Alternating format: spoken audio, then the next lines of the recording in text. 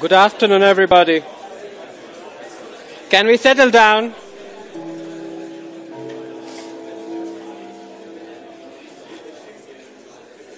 The last rows, are you able to hear me clearly? It's okay? The volume is okay? Yes? No? Super. So, my name is Anjan. I'm this guy over here. I will be your lecturer for this week and the next week, teaching you Verilog. Frank will be back tomorrow. He will teach sequential circuits, but today will be how to implement combinational circuits in Verilog. Do you ask a lot of questions? Do you want to use this for fun? No? Let's see. I've never tried it. It's fun. I see people throwing it around, but good. Okay, so since the classroom is way bigger than we expected last year, it's better if people kind of reduce their tone when they discuss with their partners if you want, because even if one person talks, then it kind of comes down very slowly. So let's go. What did you learn in the first 2 weeks of this lecture? Can someone close the door, please? Thank you. We saw how the history. Yeah, sure. Oh, perfect.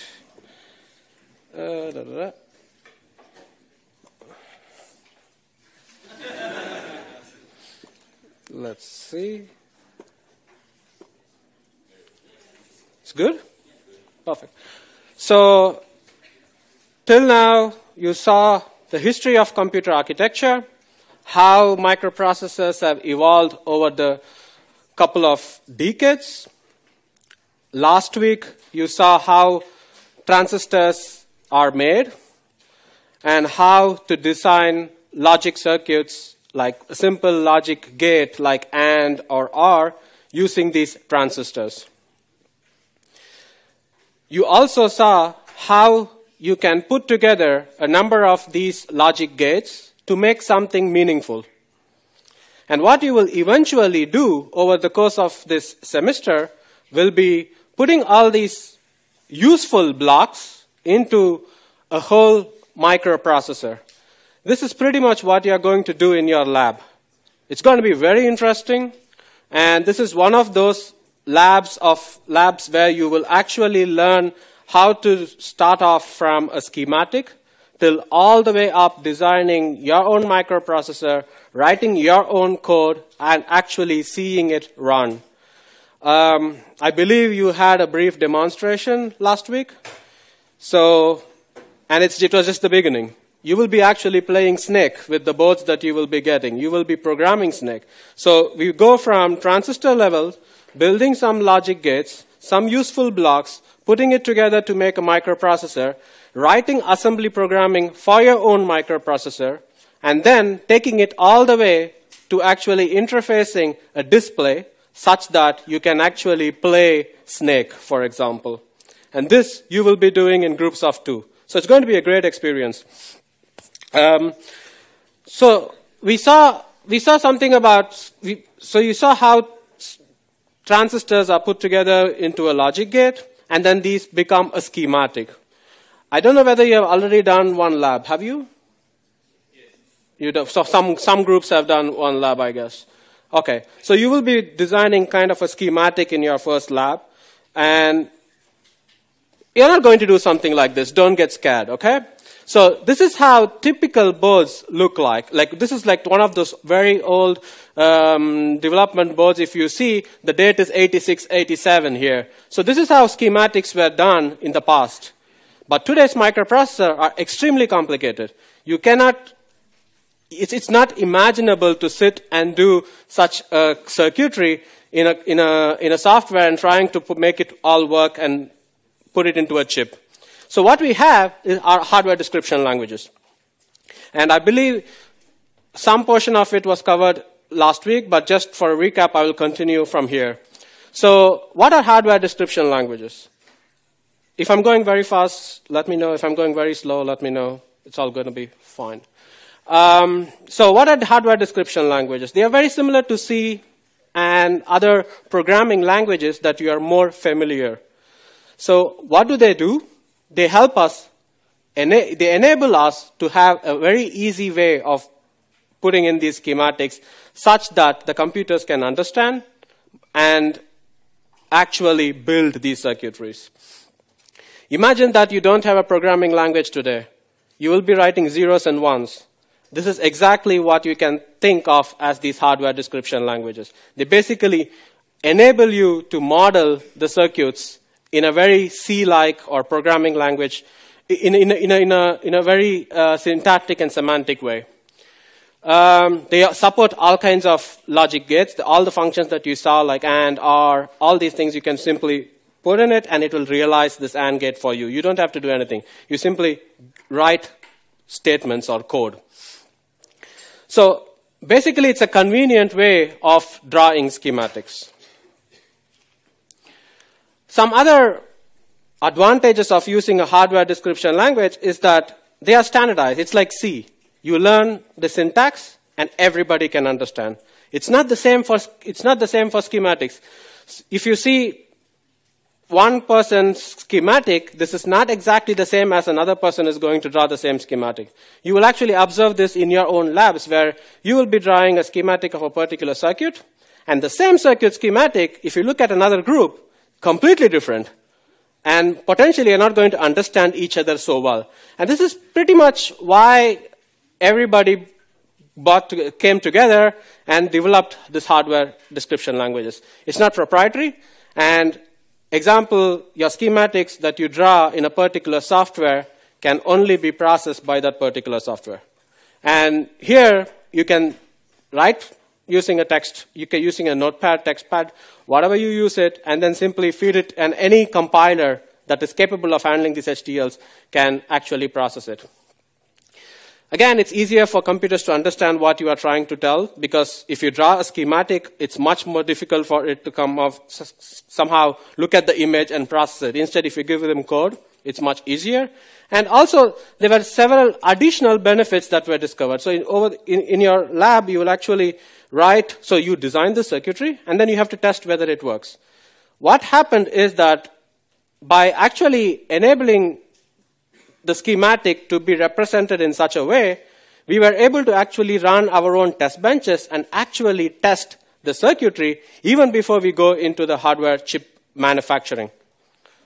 This is very important. There's a big difference between software development and hardware and chip design, because it takes approximately 6 to 8 months from your chip design for you to get back the actual chip. But in software, you write code, you deploy it, you test, it doesn't work, and then it comes back, and then you fix the bug. But here, the turnaround time is much longer, and imagine if every bug needs to be fixed in this way, you're not going to get any product out at all. So you can actually simulate, synthesize, and test your circuitry because of these hardware description languages. There are two hardware description languages, Verilog and VHDL. Don't ask me why Verilog is more popular in the US. It is popular in the US. And VHDL is somehow by the history says, somehow in the history, you have Europe adopted VHDL more predominantly. And in this course, we will use Verilog, and this is what I will going to be talking about this week in the next couple of hours. I would like to stress here one thing. If you follow the second edition of the digital book, it's System Verilog. We are not going to do that. Follow the first edition of the Sam and Harris book. It's actually the real Verilog. We are not going to talk System Verilog in this course. We are only going to focus on Verilog. So don't follow the second edition. There might be additional constructs, additional syntaxes, which might confuse you. Follow the first edition. So let's get started. So first thing is a module. What is a module? It's the building block of Verilog. And you can relate to this module as something meaningful, something like putting together a bunch of AND and OR gates. You can say this module is representing some behavior of a circuit that you want. And if you want to represent the Verilog module, what do you need? What do you need for a circuit?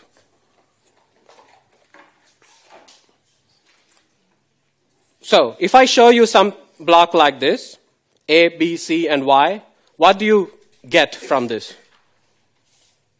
Yeah?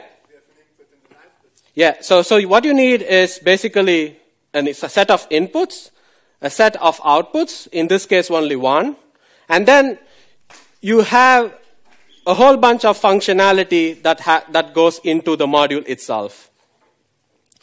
But just from this figure, you don't know which is input and which is output.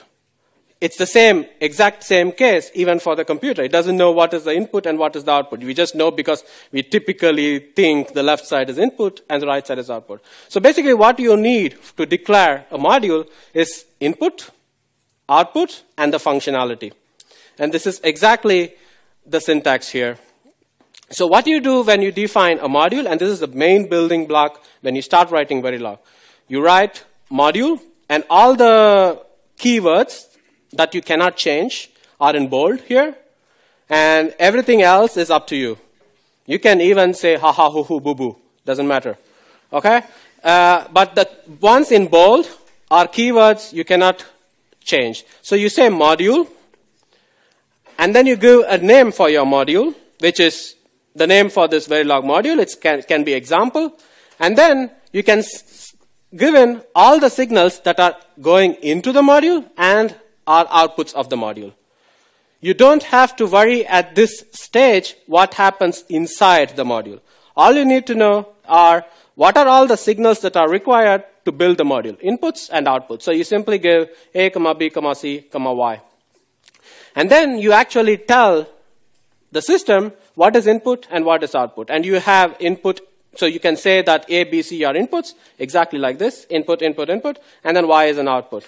And then you have an end module. Note that a lot of people make this mistake in the labs. They give a space here. There's no space between end modules. So it's a very silly mistake. Just keep in mind that you don't end up with a space there.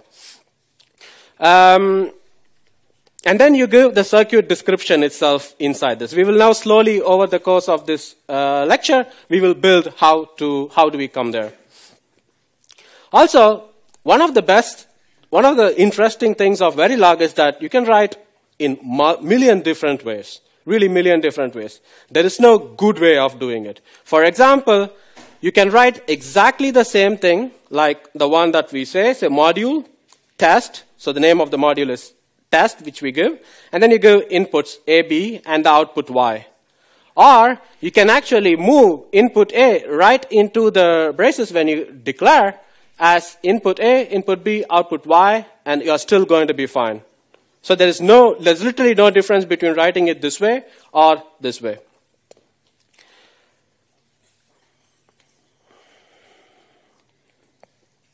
So now these A, B, and Y are basically single bit lines. So Verilog also helps you to define a bus. You already know what a bus is, right? No. A bus is a set of digital lines, okay? So it's basically, typically you don't have, so you can consider bus to carry information from one point to the other in a circuitry. And you can also, and you have multiple, so you have A, it's a 32-bit data. So you have 32 lines for the variable A. It's basically, in programming languages, you can think of it as an array. And so why do you need it? Is because, for example, when you do any kind of arithmetic, so any kind of computation, for example, a simple add, and when you do A plus B, A is going to be a 32-bit number, B is going to be another 32-bit number. Because, as you know, if you have 2 bits, you can only represent 0, 1, 2, and 3. And if you have 32 bits, you represent 2 power 32, right?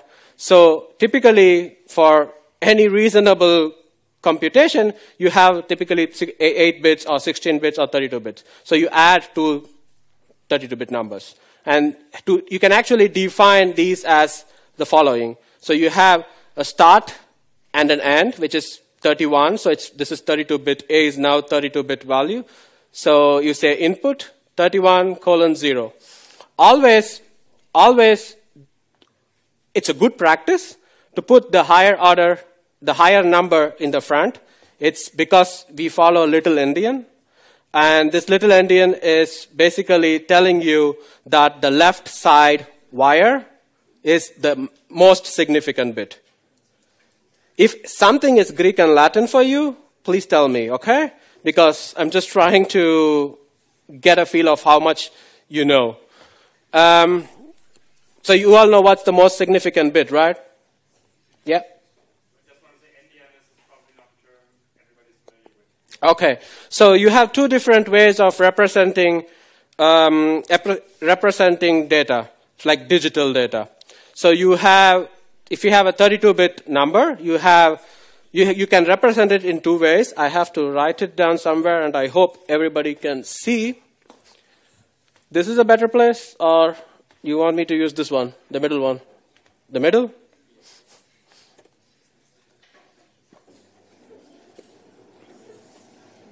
So, let's say you have 4-bit data, and I can write it as 1011.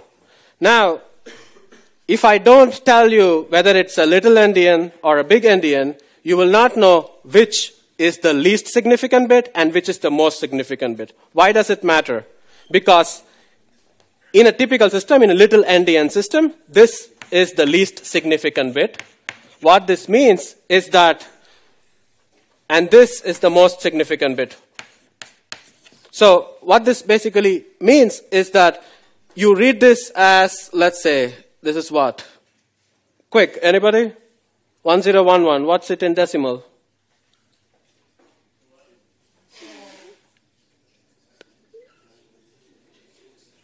Yeah? 11. It's decimal 11 in little endian. But if you say big endian, then you have to read it as the other way around. So this becomes your MSB, which basically means you will say 1101. And this will, so you basically start from here, 1101. And this is big endian format, which basically means that this is going to be 13. So you see the difference. And it doesn't,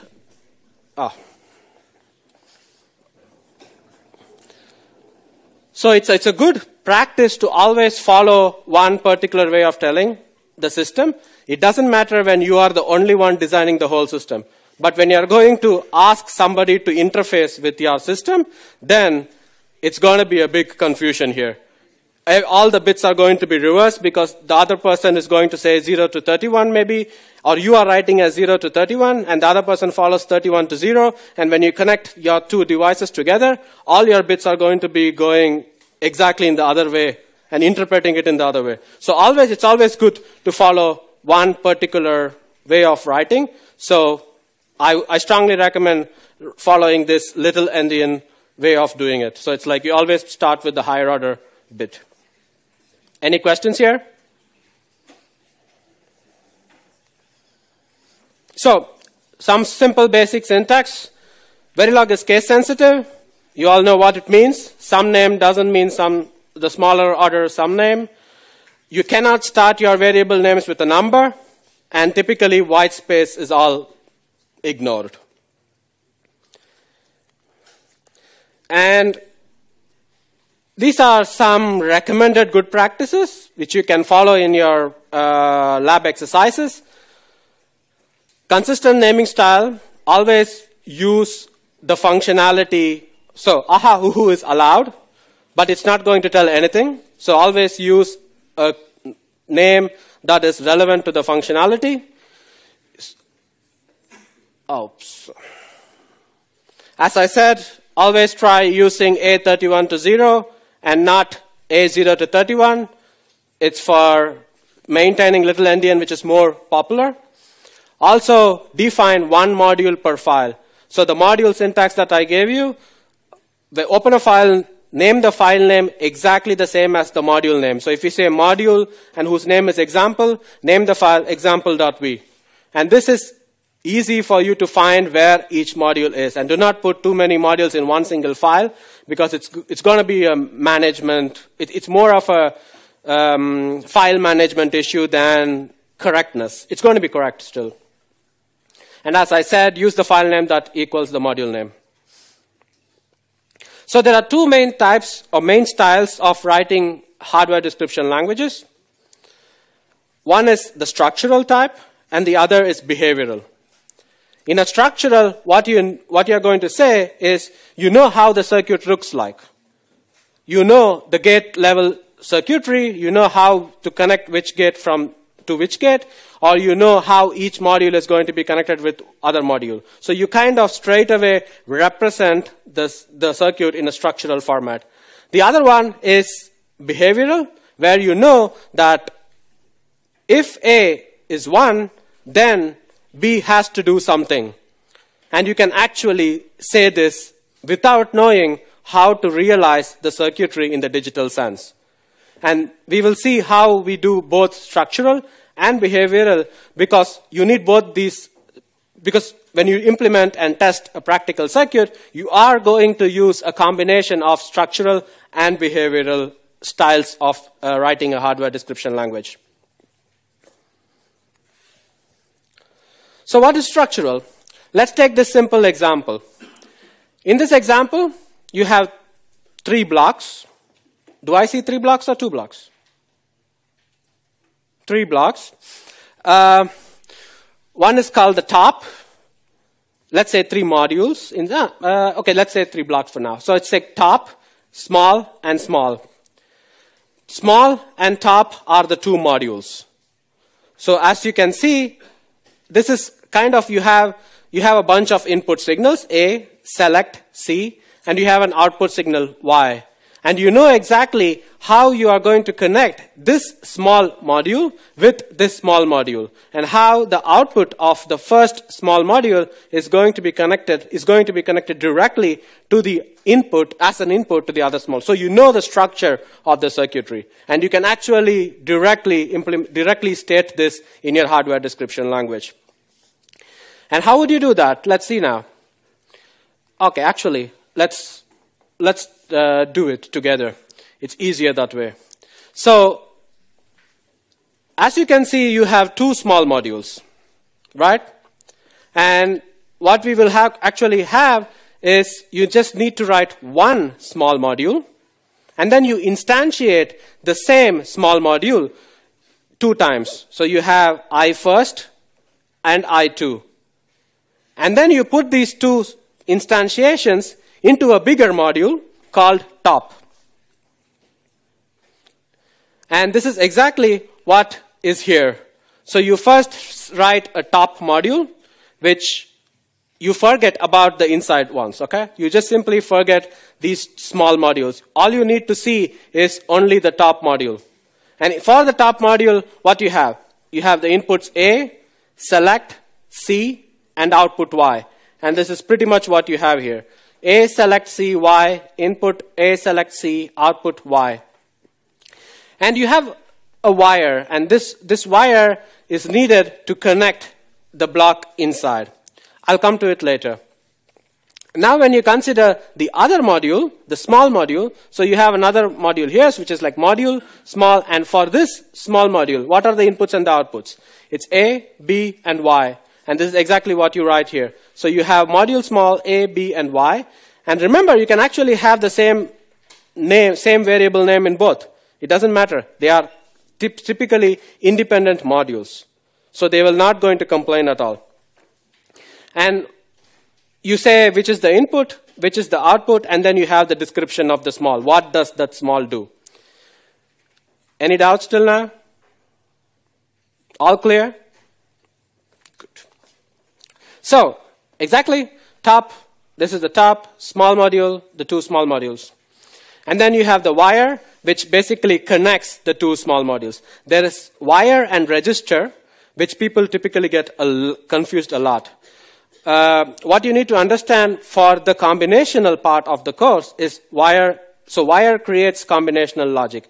And when we talk about sequential circuits next week, or in fact tomorrow, when Frank talks sequential circuits, you will really understand the difference between wire and register. But for now, let's say wire is simply a connection between 2 points.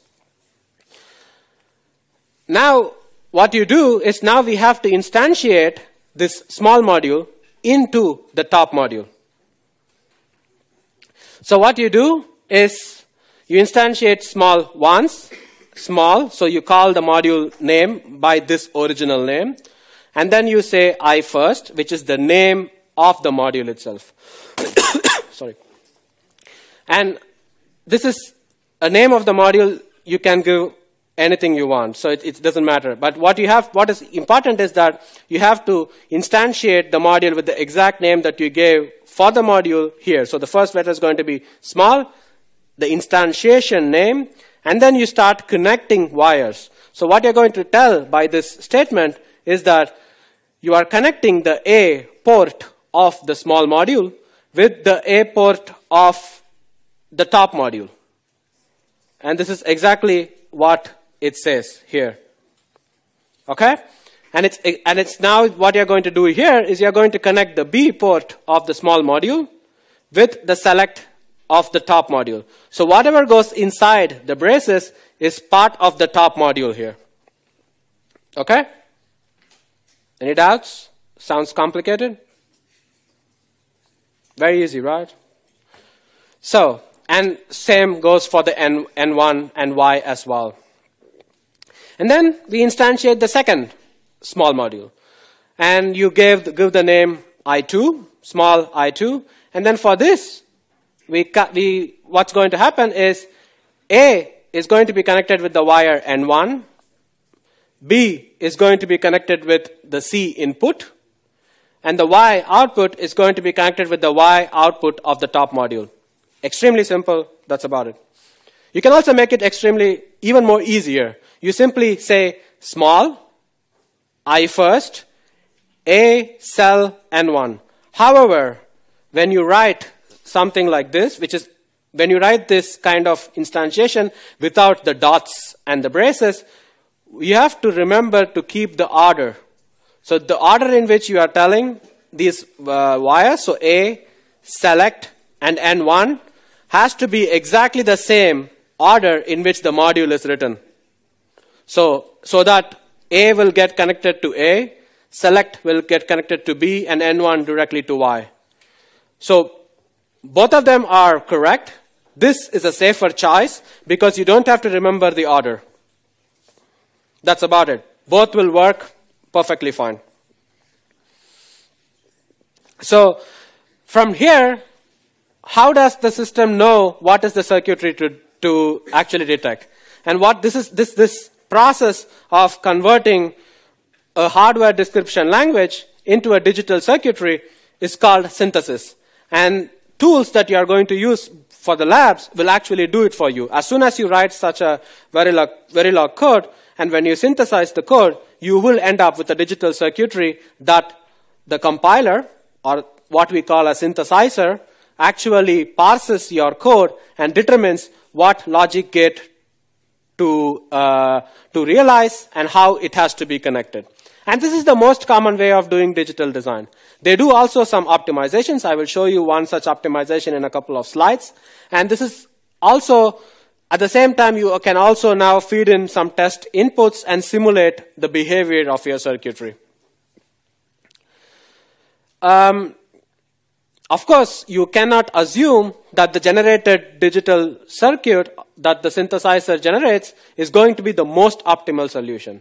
But in general, I mean, majority of times you're going to get a very optimized circuitry, but if you are going to look for some very advanced manipulations, like you want to optimize for some power, you want to reduce gate count and things like that, you have to be very careful how you write the Verilog. But these are advanced, so you don't have to worry about it right now. So Let's kind of walk through one simple example. So you have an example block, example module. I keep forgetting that you cannot do this. So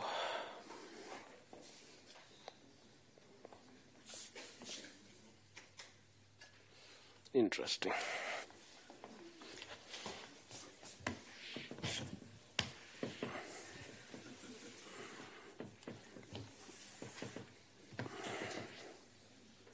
Not the best way to clean a board clearly, you see. I'm very terrible in cleaning, clearly. So let's walk through this. So you have example A, B, C, and Y. So these are the signals, and let's try to draw it. So walk me through. You have inputs A, B, and C. Let's mark it very clearly. And then you have output Y, right? And then comes, you assign Y to be, are you familiar with this representation? No. Okay. So this means not. You just invert the bit. The AND symbol out there is basically an AND gate. So you realize, and this is A and B. And you know how an AND gate works, right? Yeah. So you have, let me just, 0, 0, you get a 0 output. If you have any of them 0, you get 0, and only if both of them are 1, you get a 1. So this is pretty much what we are going to do there. And let's see how we are going to, what is that circuitry? So you have not A, not B. And then you also have a not C. And then, oh, this is getting complicated. Let me simplify it. So, sorry? Not B and bracket A or not C. Exactly. But I wanted to simplify it. You simplified it for me. Anyway. So, it's not the best way to do it.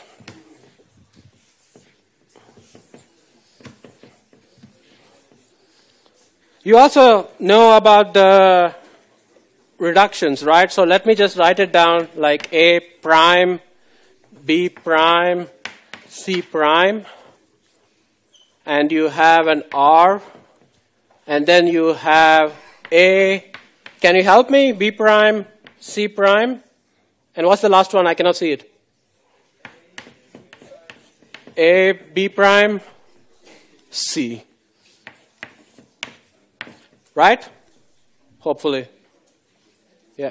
So now, how do you reduce this? You can say, you can take out A plus A, and then you can say B prime, C prime. So I basically take this, and then I simply write, take out B prime, C prime, fully outside, and then I'm A prime plus A. And you know that A prime plus A is what? 1, exactly. So I don't need to worry about it. And then I can simply have A, B prime, C. And when you further take it, I can actually reuse this parameter. So what will now happen here is B prime, C prime plus A, B prime, C prime, plus A, B prime, C. So now I can again take out A, B prime, and then I'm left with C plus C prime, and this goes away. So basically what's left is B prime, C prime, plus A, B prime. Any doubts here? It's okay? Good. So basically this is what we want, right? But if we had done this manually, you would have ended up with several AND gates. Yeah.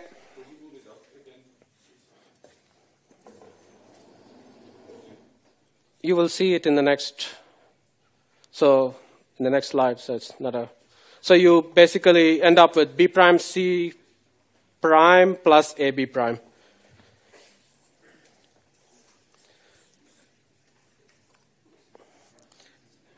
Can I? And you give it to the synthesizer, it automatically gives you this. So you don't have to do the optimization for getting this circuitry. The synthesizer does it for you automatically. If you had done it manually, you would have ended up with just like how I started, lost. Right? I was totally lost. But then now the synthesizer automatically will give you this. And once you get such a circuitry, you can actually pass test benches. You will also do this in your lab exercises, where you will be able to send test signals and actually mark and see how the inputs change whenever how the outputs change whenever the input changes. You will actually be doing this. So, bitwise operators. So, you can do a lot of, so you can represent AND, OR, XOR, NAND, and NOR in Verilog straight away, just like how you would do in any other programming language.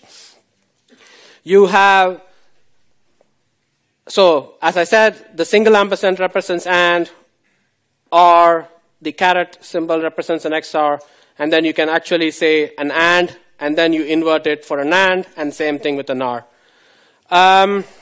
It's pretty standard, so I'm not going to run you through this. And when you synthesize this code, you're going to end up with this automatically. And if you notice, there are also buses here.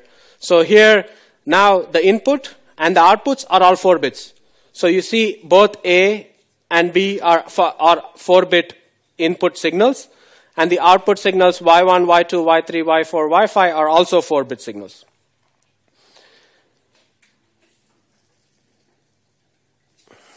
And there is reduction operator. For example, when you have an 8-bit A, and you want to do an AND of every bit. For example, you have A of 7, AND it with A of 6, AND it with A of 5, so on. Instead of doing every bit AND, you are just going to do Y equal to ampersand of A, and you will end up with exactly this functionality. It's called reduction operators. And what does it realize? It's pretty much this. You have A of 7 of 0 as a bus, and then you pretty much AND everything together to get an output. And you simply can say it in one sentence, Y equal to ampersand of A. Conditional assignments. So it's like an if and an else statement, if then else statement.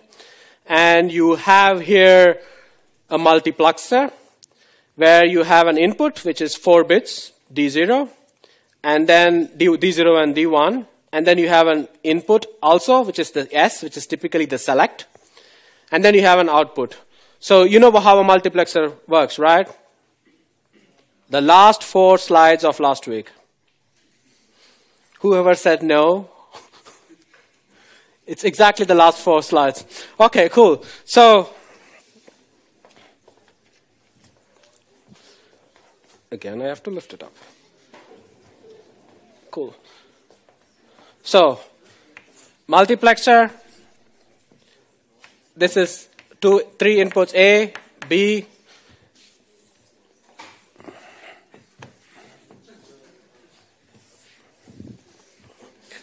and then you have the output Y, right? And then you have a select.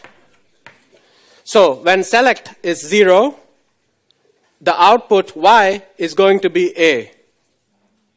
And when select is going to be 1, your output Y is going to be B. So it's basically, in simple terms, a switch, where you have either A or B, and depending on the value of S, whether it's 0 or 1, the switch is going to be connected to A or B. This is the digital equivalent of the if, then, and else statement. So as you see, you can assign, so you write assign inside the module. So you have a multiplexer module, which is two inputs. So you have D0 and D1. The A0 is now D0 and B is D1 here. And you have S and Y. So you have assign Y equal to S question mark. And question mark is the ternary operator because it operates on 3 inputs. It's very similar to C. So how do you read this? You read it as if S equal to 1, then D1, else D0. Got it? If S equal to 1, then you have D1. Exactly what I said. S equal to 1, you connect D1. And if S equal to 0, you connect D0. And that's about it. So you write it in one single assign statement.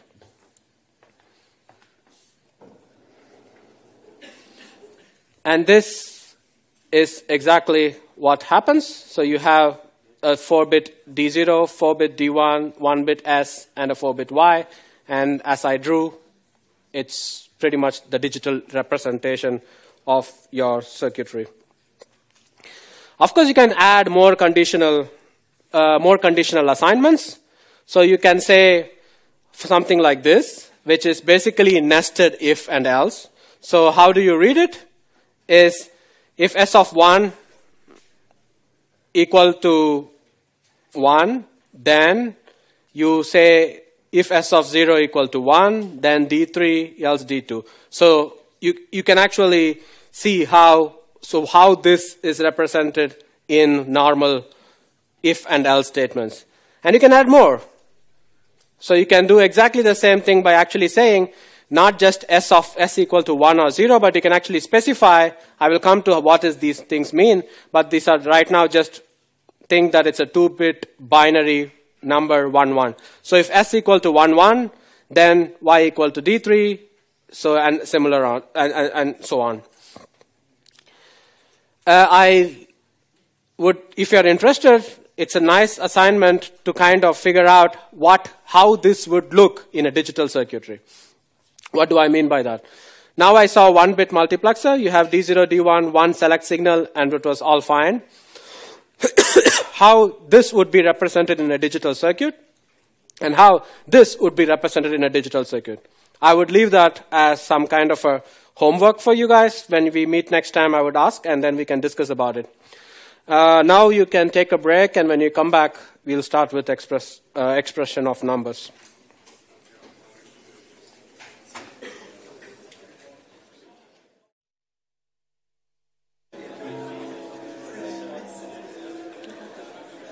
So let's continue.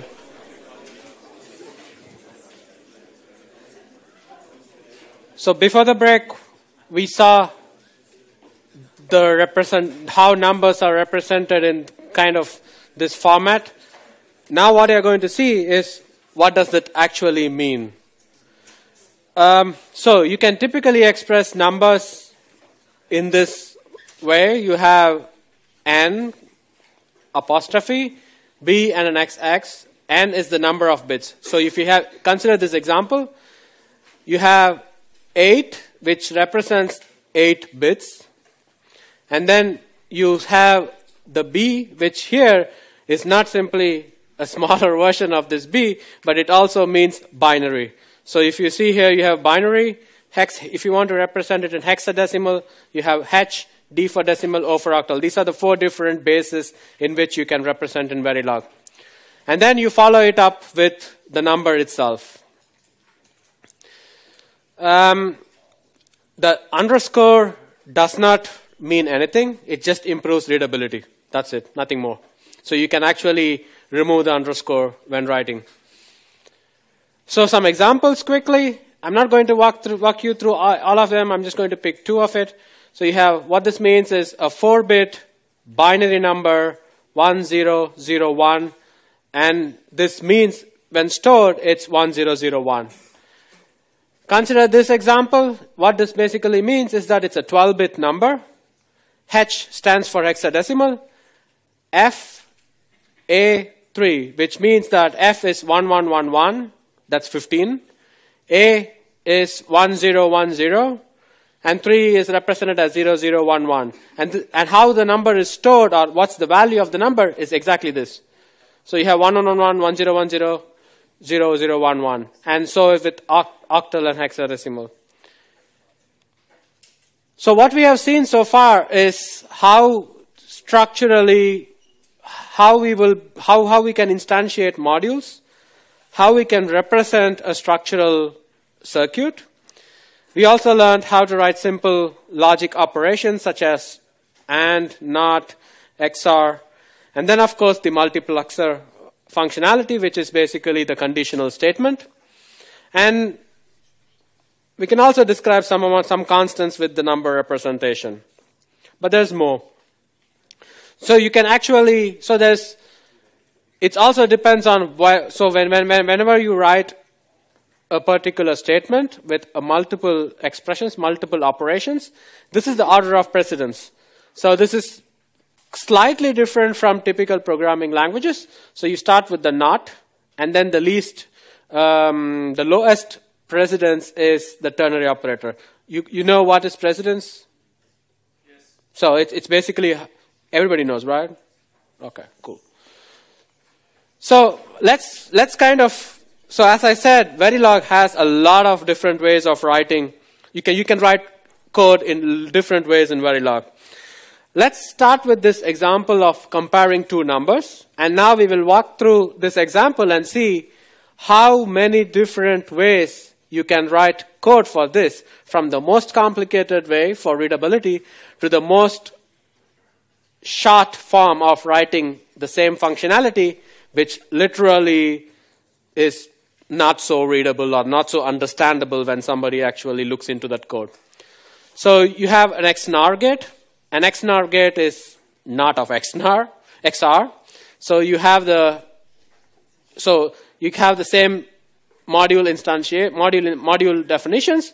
My XNOR, 2 inputs A, B, output Z, and then you write inversion A XOR B. And you have an AND gate here, 2 input AND gate, A, B, output Z, simple, assign Z equals A ampersand B. So now, if you want to compare 2 numbers, what would you do? What is comparing 2 numbers? Say, I want to know whether it's both 2 numbers are equal or not. Yeah? Exactly why we have XNOR, and then you actually NAND it. So what is an XNOR gate? What is the functionality of an XNOR gate?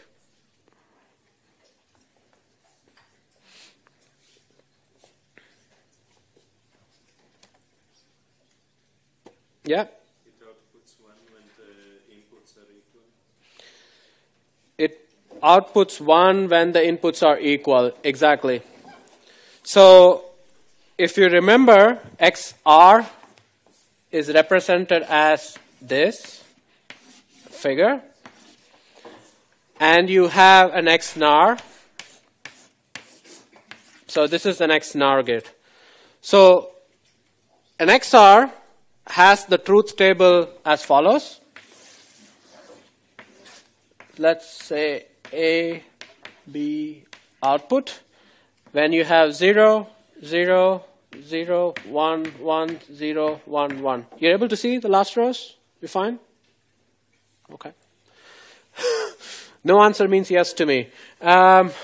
So you have 0. So whenever there are at least 1, 1, then your output is 1 for an XOR gate. And these 2 will be 0. And it's exactly the other way around for an XNOR gate. So you have 1, 0, 0, 1 for an XNOR. What this basically tells you is that whenever both A and B are equal, you have a 1. Whenever A and B are different, you have a 0. So you can, in some sense, say XNOR determines equality. And XOR determines inequality. Simple. And if you want to know exactly what XOR does, it's Y equals A prime B plus A B prime. This is the actual XOR computation. Okay? Nothing to do with this particular example, but do you see something interesting about the XOR truth table? Do you see? So you have 0, 0, 0, 0, 1, 1.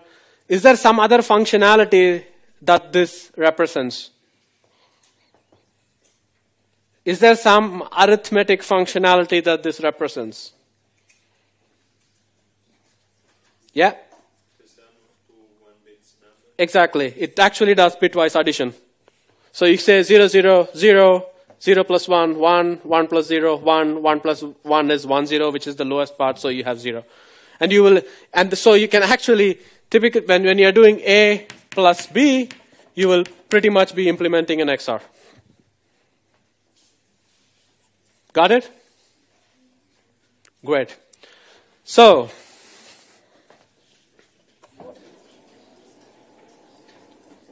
when we compare two numbers, we need to determine equality. What this basically means is that we are going to XNOR A and B, and then say if it's going to be equal, then you have a 1, and if it's not an equal, you're going to have a 0. So the bigger picture here is input A0, A1, A2, A3, and so on. Why exactly are we doing this? Because this is something to do with the AND gate. Why are we doing this? What does this actually mean?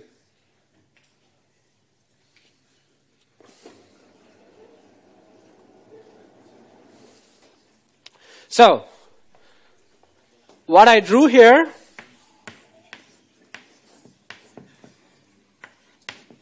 A, B, and Y. These are single bit numbers. What if I want to give a 4-bit A, a 4-bit B, and a 4-bit Y? And this is exactly what I'm trying to represent here with such a code. So you have A split into A0, A1, A2, and A3. So you have literally each bit of A XORed and each bit of B. And then you explicitly represent Y as the equal. So if it's equal, you have a 1. If it's not equal, you have a 0. And then what you do here is you have to XOR A1 with B1. You understand? So you have to do bitwise XNOR. And similarly, you will XNOR A2 with B2. And so on. And then you have B4. So you have 4 different outputs, each comparing A1, B1, A2, B2, A3, B3, and A4, B4. And each of them can be given a name, C0, C1, C2, C3. So you can somehow say these are C0, C1, C2, C3. And now, when you want to say that A is equal to B, how would you say that? You have to AND everything. So you have to say that A1, B1 are equal, and A2, B2. So A2 and B2 are equal, and A3 and B3 are equal, and A4 and B4 are equal. So you will have to AND all of them together to give you the equal output. Right?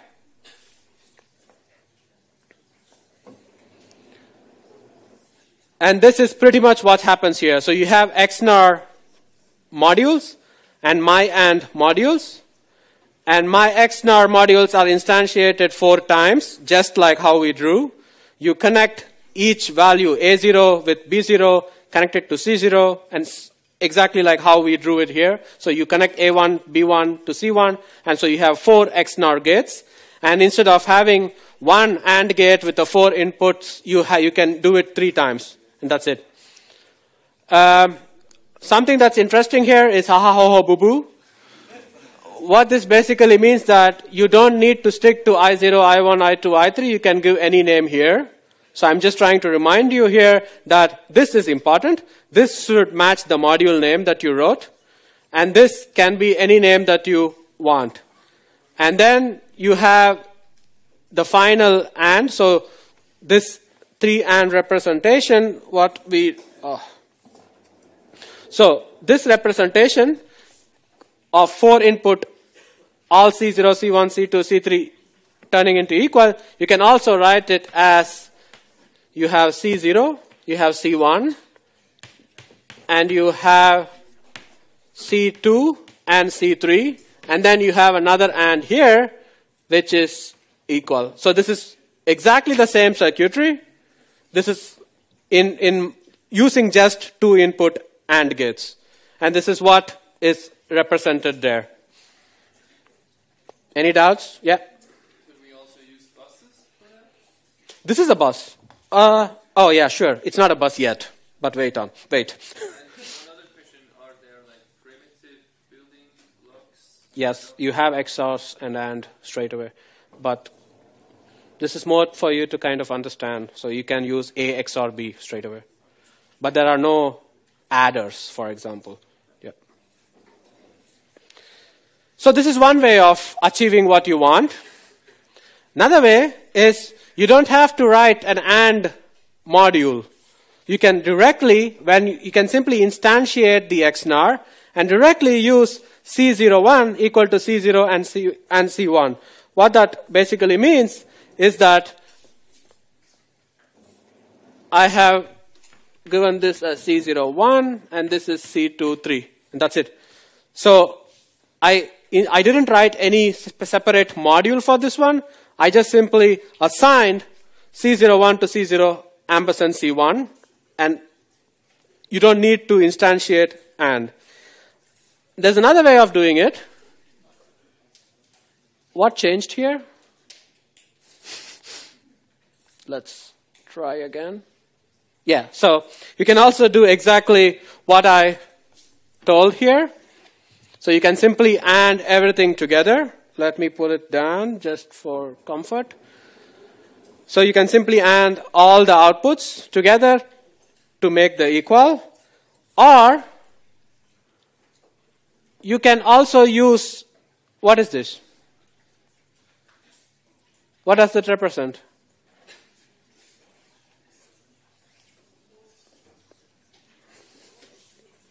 It's reduction operator, exactly. We just saw it like 15 minutes ago. So instead of doing C0 and C1 ampersand C2 ampersand C3 and individual wires like how we do it, what you can do is you can actually do a bus definition here. So you can make C as a 4-bit bus. And then what we are trying to do is exactly a reduction operator. You're trying to AND every bit of the bus with itself. So you have equal to ampersand of C, and it's a short format. Of course, this affects readability, but it's just one way of showing, it's a way of showing how many different ways you can write Verilog code. And this is not the end of it. I can replace the A0, A1, A2, A3 with bus, as he mentioned, with 3.0 and 3.0. So it's both of them are 4-bit buses, and directly you can include them in your instantiations. Or you can simply do this. You don't have to individually XNAR bit by bit. You can simply say C equals A XOR B whole inverted. And what Verilog synthesizer will automatically do is it knows that C is a bus, A is a bus, B is a bus, or 4 input data. when it does this assign operation, it's going to automatically convert all the 4 bits into C. So this is it. You don't have to do anything more. Pretty much. Or you can also do this. Really short, but it affects readability. So you can simply say, if A equals to B, ternary operator. If A equals B, then 1, else 0. And the synthesizer will automatically figure out all the circuitry that we just drew. It is going to figure it out for you. Okay? I didn't start with here because then nobody will listen to me. Any questions? Yeah?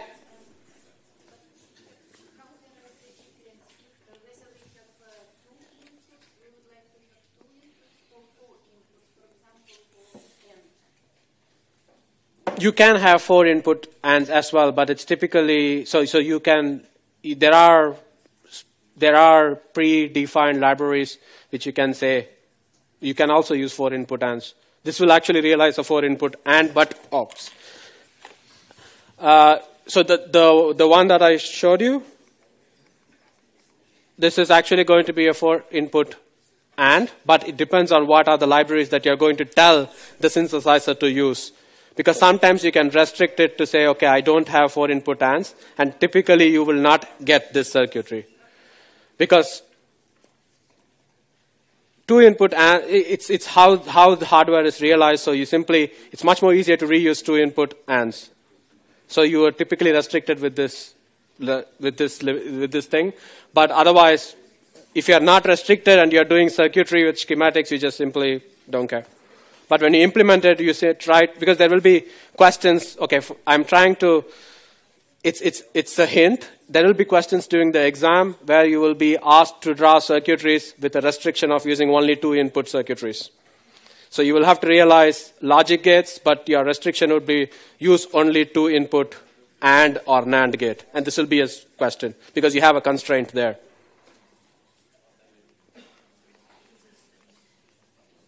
Okay, what is the best way of writing Verilog? Does not exist.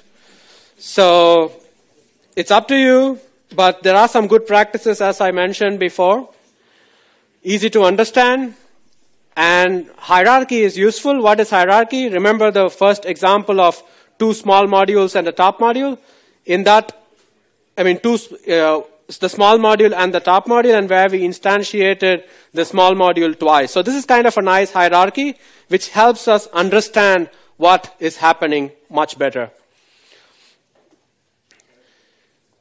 So one advice is try to stay closer to the hardware. Exactly kind of reflects one of the questions here, where why can't we do it with simply 4 input ANDs? And if there is a restriction that you cannot use 4 input ANDs, then you really need to make sure that the system does not generate it. So you always try to be closer to hardware and try to think in terms of hardware. It's very difficult.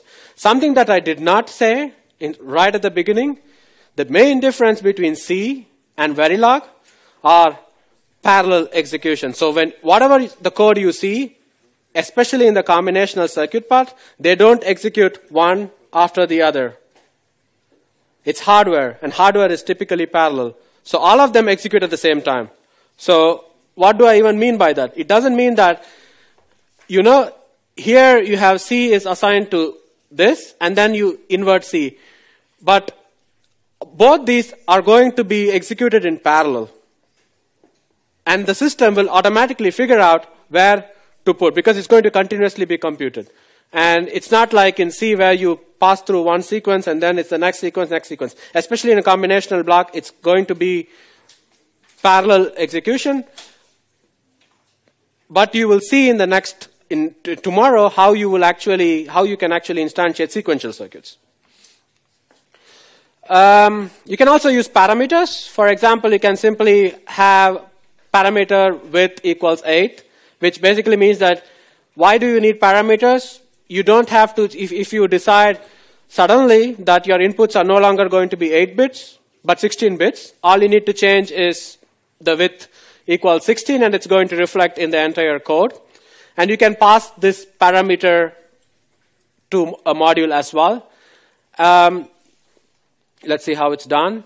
So if a parameter is not given, so if you're not passing any parameter and you do the standard instantiation of module, module name, and input-output signals, then it automatically takes the value of 8, the width. And if you pass it like hash 12, then width takes the value of 12, and you are realizing a 12-bit input D0, 12-bit input D1, and so on. And of course, there is a more verbose version of it. You would not be using this very often, but it's just good to know. Yeah. Parameter is, input is actually going to be realized in hardware. Parameter is just for your readability, convenience. You can treat it as some kind of a constant. And what is going to be important here is that if you're going to come back to this module, and you want to say, I'm going to change the 8-bit to 16 bits, then you don't have to go all the way and find every input and output signal and change 8 to 16. It's just for you to make it more convenient, and it's going to be converted right at the synthesizing part, and then it's going to be done. That's it. But input and output are actually going to be hard wires. You can also do bit manipulation. For example, you can assign part of a bus. So if this is a 16-bit bus, the long bus, and then there's an 8-bit short bus, and then you can actually assign some portions of some bits of the long bus to short bus. So you can actually pick up some bit values and then compute and assign this to the value short bus. You can also concatenate operators. For example, you can say Y is simply a concatenation of A2, A1, A0, and A0. So you will have a 4-bit Y with the values connected as the second bit of A, first bit of A, the least significant bit, and the least significant bit. So this will be the value. And you can also define multiple copies, just like this. Instead of doing X equals 4 times the same, you can also say 4 times this. So it's multiple ways of representing bits.